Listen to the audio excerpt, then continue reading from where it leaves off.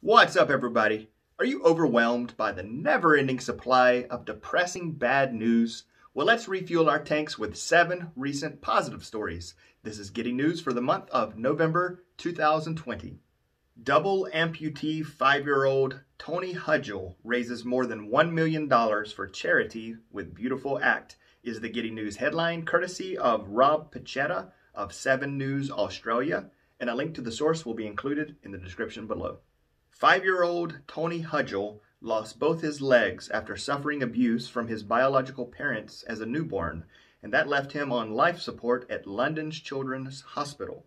Now he's raised over $1 million for this hospital that saved his life, and he's done so by walking 9 kilometers. Caroline Gormley, Associate Director of Fundraising at the hospital, said, "His strength and the generosity of everyone who donated will make such an incredible difference. He has made everyone at Evelina London so proud." His adoptive mother, Paula Hudgel, stated, "It is incredible to think that just a few weeks ago, Tony could barely take a few steps. He is such a strong and determined boy, and we are so proud."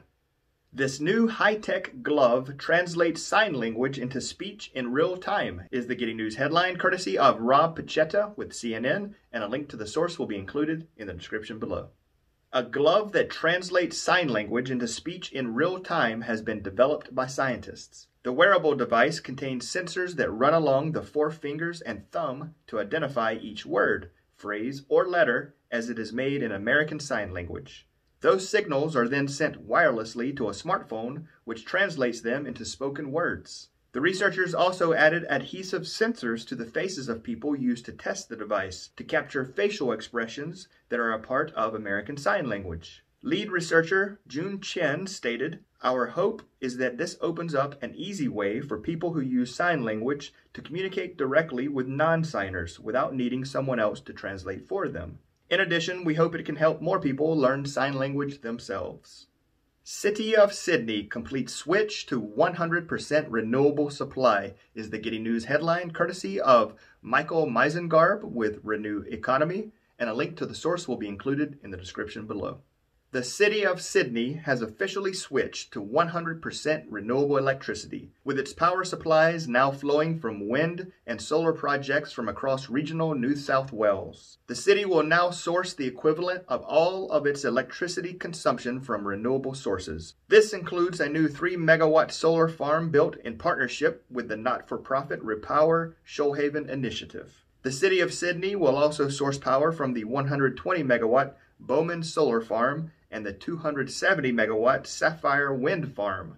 Sydney Lord Mayor Clover Moore stated, "We are in the middle of a climate emergency. If we are to reduce emissions and grow the green power sector, all levels of government must urgently transition to renewable energy." California condors return to Sequoia National Park for the first time in 50 years, is the Getting News headline, courtesy of Yesenia Funes with Gizmodo, and a link to the source will be included in the description below. For the first time in 50 years, California condors have returned to Sequoia National Park. This sighting signals that federal efforts to bring the California condor back from near extinction are working. By 1985, only 9 condors remained in the wild.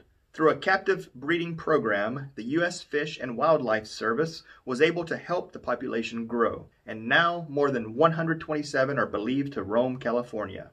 Another part of helping this species in the region is informing hunters about how to be careful in maintaining practices that will allow the birds to thrive.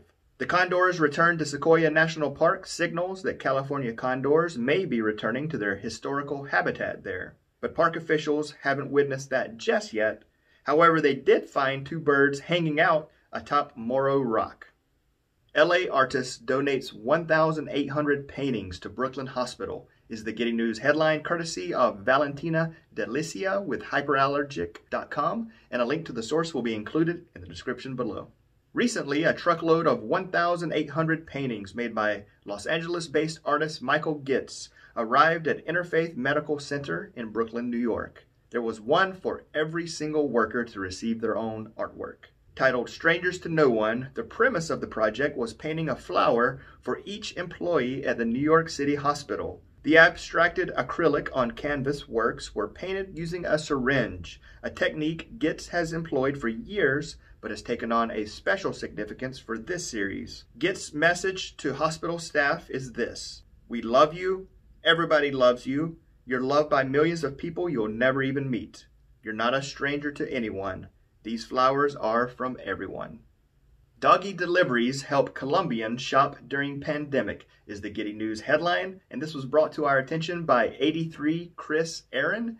And Chris is a subscriber and a friend, and congratulations, Chris, on recently hitting 1,000 subscribers on your channel. So if you guys could check out 83 Chris Aaron, we'll include a link to his YouTube channel. And this Getty News is courtesy of Luis Benavidez and Manuel Rueda with AP News, and a link to the source will be included in the description below.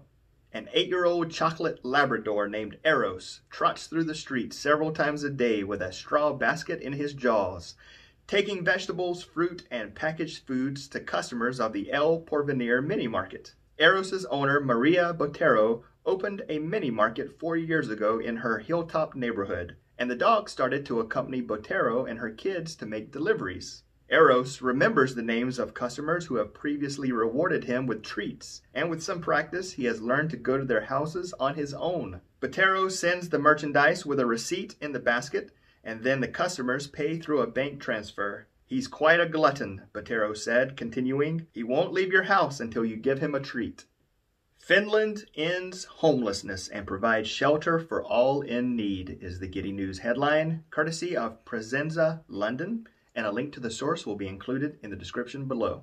1 decade ago, you could see tent villages and makeshift huts standing between the trees in the parks of Helsinki. There were too few emergency shelters, and many affected people did not manage to get out of the homelessness cycle. They couldn't find jobs without a housing address, and without a job, they couldn't find housing.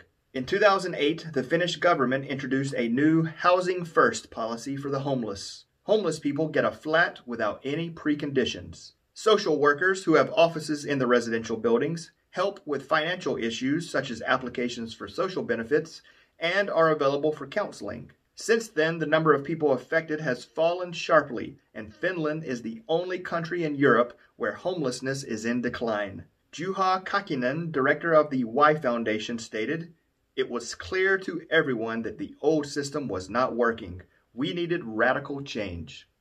All right, that's it. I would love to hear what you think about this edition of Getty News. And if you have a positive news story that you'd like for me to share, please include a link in the comments below.